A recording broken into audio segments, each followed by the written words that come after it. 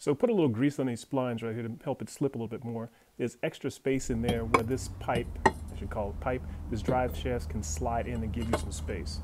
So once you get it in here, you see how long this is right here? Once you get this in there, come to the front of it and tap the drive shaft in to those splines of the transfer case.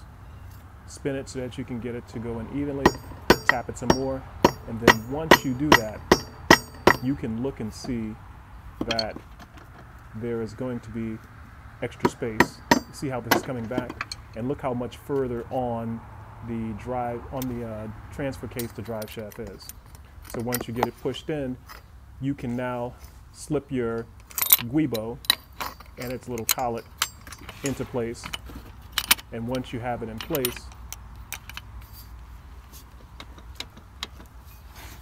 tap it back into place.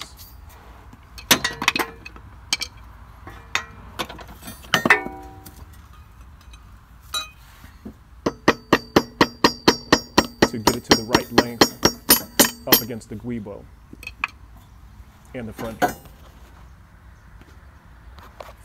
of the front drive shaft. So that's how you do it. Now you see how the space is taken back up. Thanks for watching.